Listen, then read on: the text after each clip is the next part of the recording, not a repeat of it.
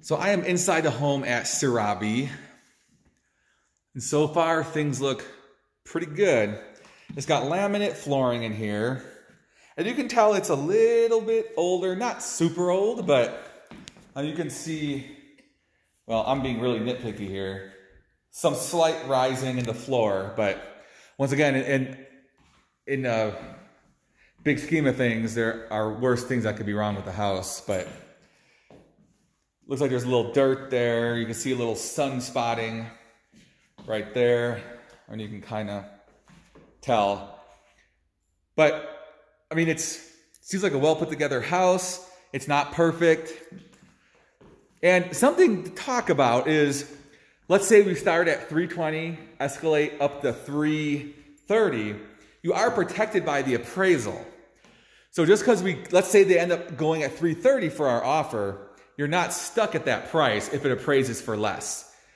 But one thing that will make your offer stronger is if you do an appraisal gap coverage.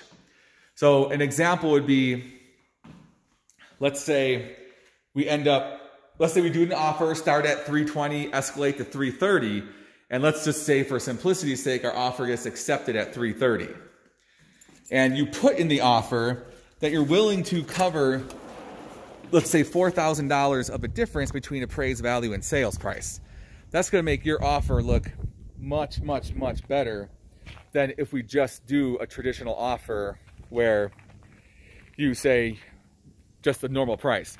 So, because the seller wants to make as much money as possible, and that's what's going to separate your offer from other people's offers.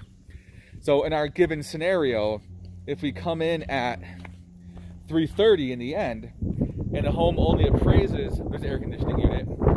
Sorry, it's a little windy.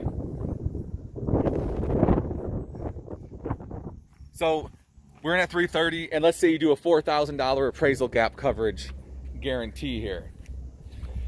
So, and if the home appraises at 310 and you do a 4,000 appraisal gap coverage, the sales price will be 314.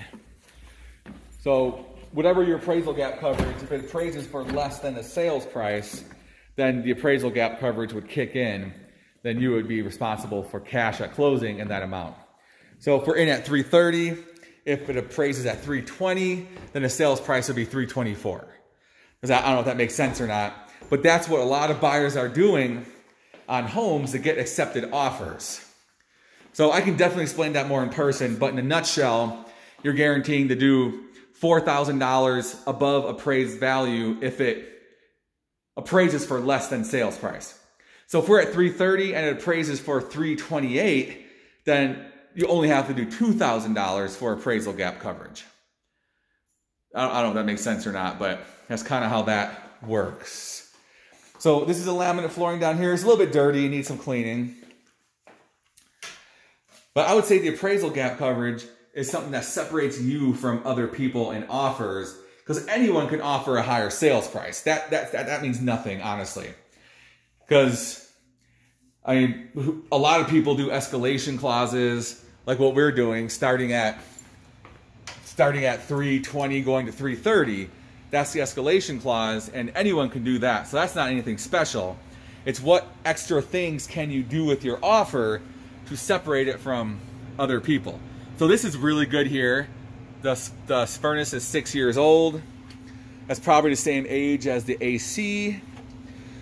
Water heater, I don't see a sticker on it that says the year. I don't see the tag that says the year either. But that's something we could check on the department records. So it's nice, you have a newer furnace, which is good.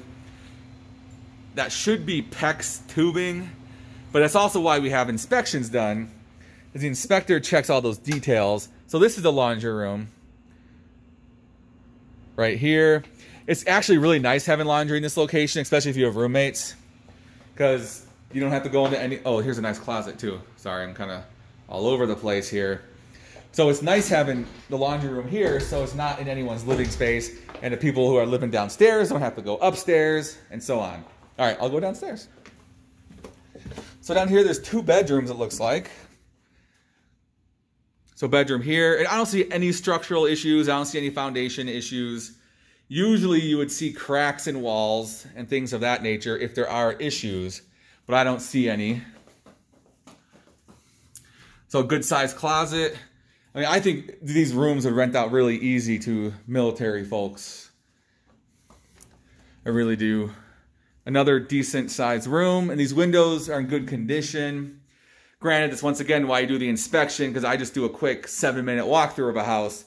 The inspector spends 2.5 hours inside the house. So that's why you always get inspections. So once again, we're coming upstairs. Then you got a nice 3/4 bathroom here, which once again is good because people living down there can do all their business up here, shower and, you know, whatever else. I don't know if I turned the light on in here or not, but let me show you a little better view.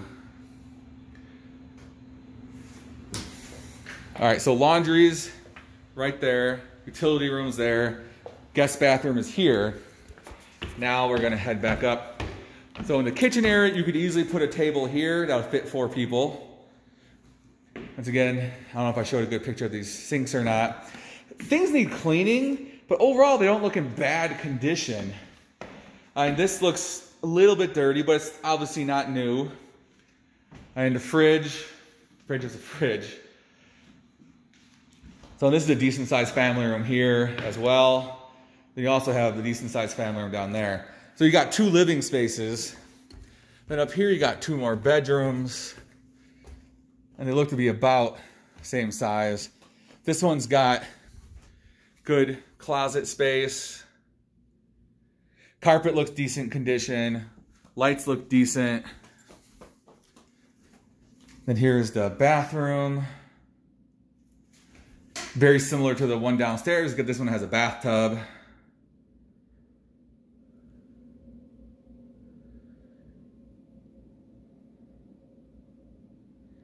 Flooring looks decent. Then you got the other bedroom. So 4 bed, 2 bath. The layout is very conducive to roommates, because the 2 bedrooms up here would share the bathroom up here. The 2 bedrooms downstairs would share the bathroom downstairs. So my overall feeling of this house is it does need a little bit of, well, I'm probably going to say updating. Just maybe some touch-up paint, because you can see they patched some holes, touched up paint themselves, but didn't quite match. But for the price of this home, even at $330,000, that seems pretty fair. And that's why you get the appraisal, as I mentioned earlier, is you're not stuck at that high sales price if it appraises for less, unless you do the appraisal gap coverage.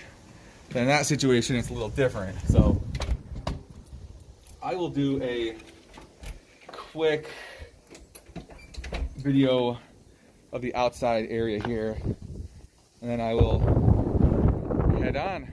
So garage looks in good condition.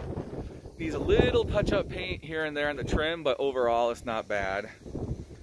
It's got a nice front patio, which is nice for package deliveries and stuff. So overall, the neighborhood is pretty great. As you know, you live in this general area. All right, so that's the video.